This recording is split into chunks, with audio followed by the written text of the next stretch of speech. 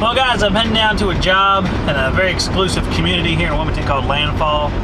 We're going to change out an outdoor expansion valve, which is a heat pump specific part. It meters refrigerant heating mode just like a TXV would meter in cooling mode at the evaporator. This one is mounted at the evaporator, except that in AC mode it would be called the condenser. So we're going to change it out. We have a defrost board to change out, and we'll get some footage of that, some of the process. This one's on a train, I think XR12, I think that's what it's called. And I have videos where I do preventive maintenance on these. It's about a couple years ago. So come check it out, see if we can't keep this train going. Here's our train unit for today. We'll be taking this panel off. TXV should be right up in here. Replace it, replace the defrost board, and we'll be happy campers. Here's our TXV metering refrigerant and heat mode into the outdoor unit, which will be the evaporator.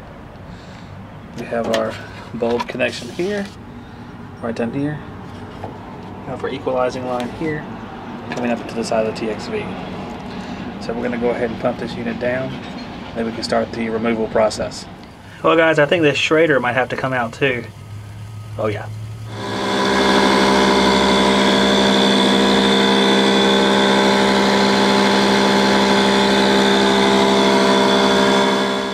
We're about to sweat out this TXV. Keep in mind we want to move our little wires out of the way for the defrost thermostat there. For the defrost sensor, should I say. We're going to sweat the equalizing port out.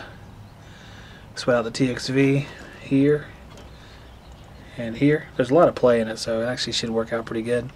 We should be able to pull out the top and then pull the TXV out too. So we're going to do that, and then I will get back to you. Our TXV is sweated out. Our equalizing port is sweated out as well. Being very careful, you don't want to break it off. And here we are, all done. We have our TXV all fitted up. Kind of bend our copper out of the way there. We'll flow our nitrogen, braze it up here, braze it up on the base. Go ahead and finish that, and come down here and fit up the equalizing port into the suction line, and then we can test it with nitrogen.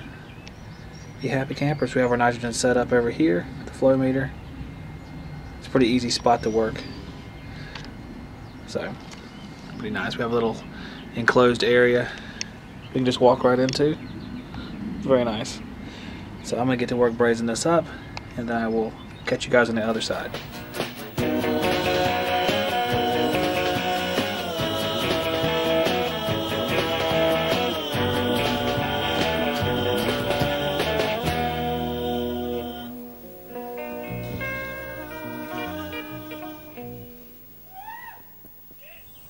I am now putting nitrogen on the system to test it out. I have the TXV still wrapped up. I have the rag still wrapped up on the pipe just in case I have a leak. I don't have to put everything back. I can still wet the rags with my little cup there. Pour some more water on them. But I am checking that now. I don't hear any whizzes or whistles yet, so I should be good. But you never know. We wait to get a little bit of pressure on it first.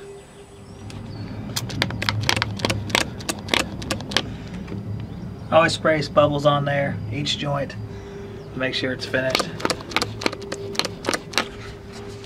Hard to do with one hand. I'll get the rest of them, make sure everything's right, and move on.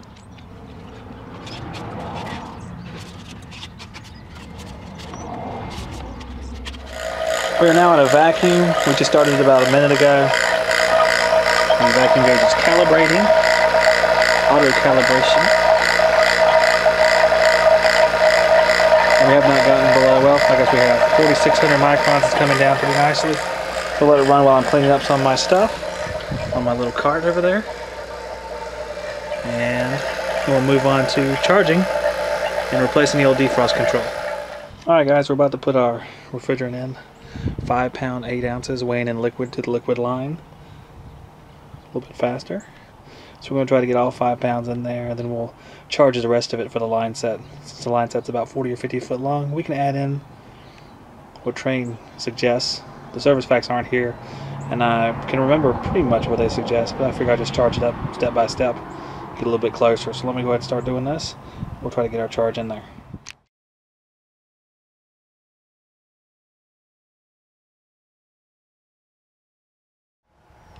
Alright guys, we are back at the job site, ready to start the unit up again.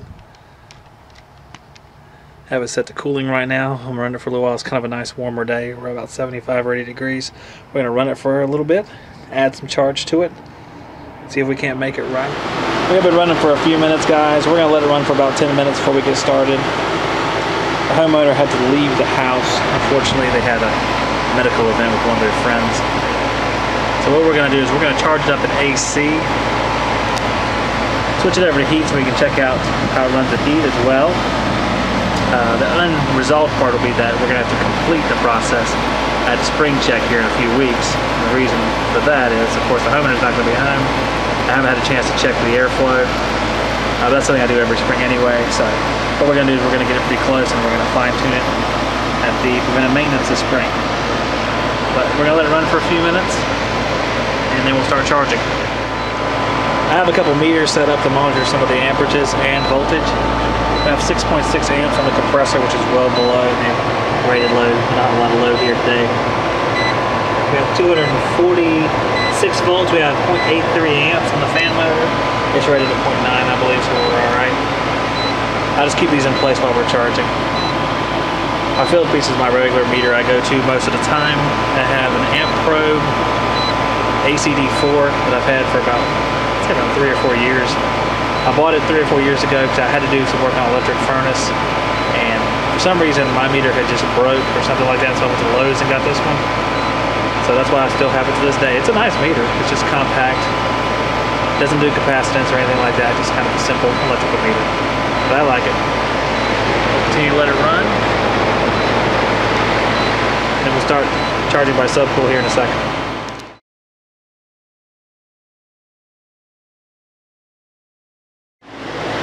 Alright guys, we're dealing with an evaporator that had very little as far as load on it, so I switched into heating, so we go a little bit by the heating charge, which we put it in the upper 200s here on a day like today. The charts actually don't go as high as the temperature is today, so we're going to be in kind of a no man's land as far as charging. We're going to let it roll for a few minutes. We should be in the 275 to 300 range as far as head pressure, and that way we can get a pretty good idea as far as our charge being right on. In the cooling cycle, our evaporator had very little load upstairs. I mean, it was 68 when I went up there, and we ran it for several minutes, so I'm sure it's down to the mid-60s now. So we're going to use heating instead. As you can see, guys, with the heating cycle, you get a much higher amperage because the head pressure, temperature are much higher. Because we have a 70-degree day out here. The compressor is pushing in the neighborhood of 265 psi right now. You can expect a much higher amperage draw on the compressor. I have disconnected my high side hose from the liquid line port down there.